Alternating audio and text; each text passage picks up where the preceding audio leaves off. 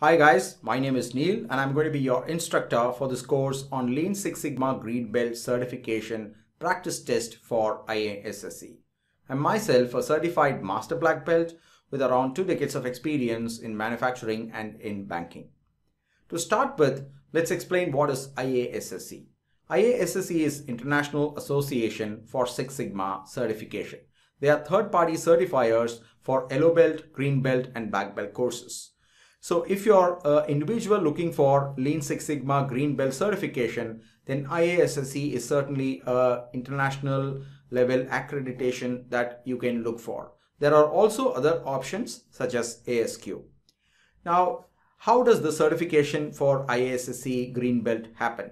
And how do you prepare for that? So that is the purpose of this course.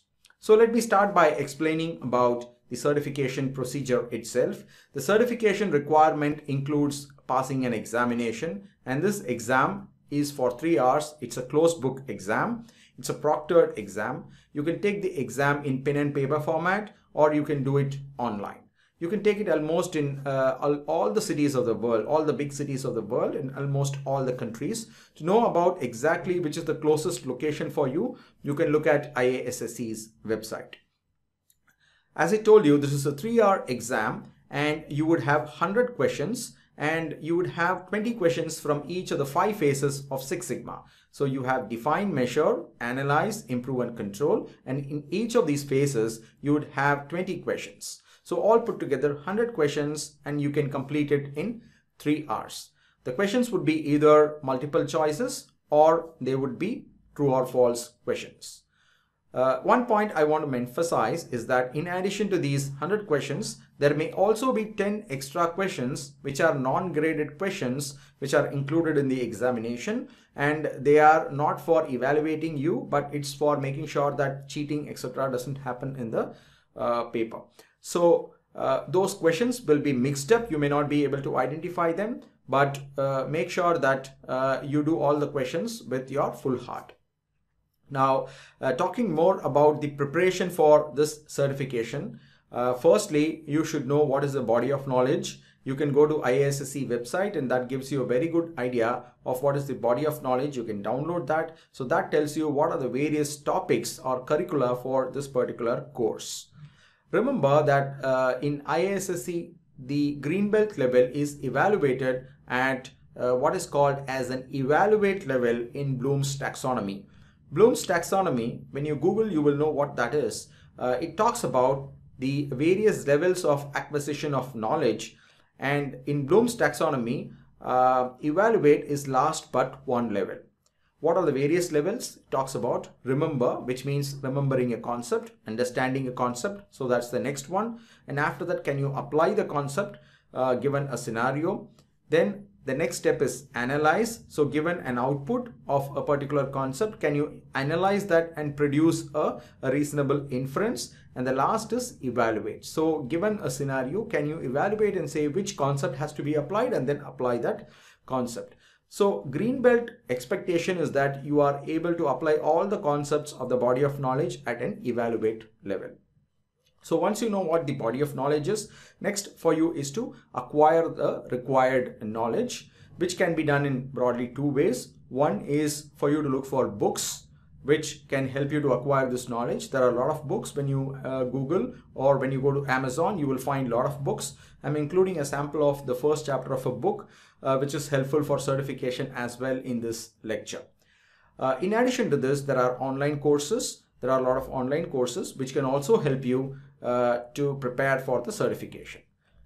So this is one way of acquiring the knowledge. The other, which IASSC does not emphasize much, but because this is a professional certification course, it's very important for you to have that knowledge, is the practical knowledge. Once you have learned the concepts, then the next is to see how will I be able to apply them in a given scenario. So that you can acquire by looking at few case studies. And the other thing you can do is also go and look for practical application areas in your organization where you will be able to apply these concepts through a project, and thereby you can also enhance your knowledge. So that's broadly about knowledge acquisition and the preparation for IASSC. I've also given you almost idea of everything else. I think I did not talk about the marks. So totally for these 100 questions, 3 hours, there are 500 marks, and you would have to get 385 marks and above to pass this examination. One of the other questions usually people ask is, what if I don't clear this exam? You can always retake the exam. The procedure is mentioned in IASSC's website.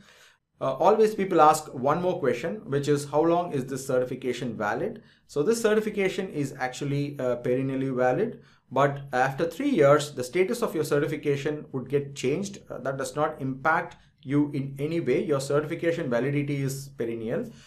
So this is another question that people keep asking me. So I thought I will mention that as well here. The last point I want to mention before I wrap up is that in no way I'm a representative of IASSC, and to know more about exactly the IASSC related formats and details, you would have to visit their website. Before we wrap up this lecture, I'm going to give you an idea of what else is there in this course. The main content of this course are 2 practice tests. Each test would have 100 questions, very similar to that of IASSC, and you can go through those and it will give you a very good idea of where you stand. So the suggestion I would give you is take the first test after you have prepared, and then look at the answers, evaluate where the gaps are, then you take the second test, thereby giving you an opportunity to revise in between. What else is there in this course? I've also added some information about the various phases of Six Sigma. I've also included a case study that can give you some idea of how Six Sigma projects are implemented. That can only add further to your knowledge about Six Sigma, and that's why I've added them. And they are in no way, I think, a replacement for a full-fledged knowledge acquisition, such as going through an online course or a book. So with that point, I'm going to wish you all the best.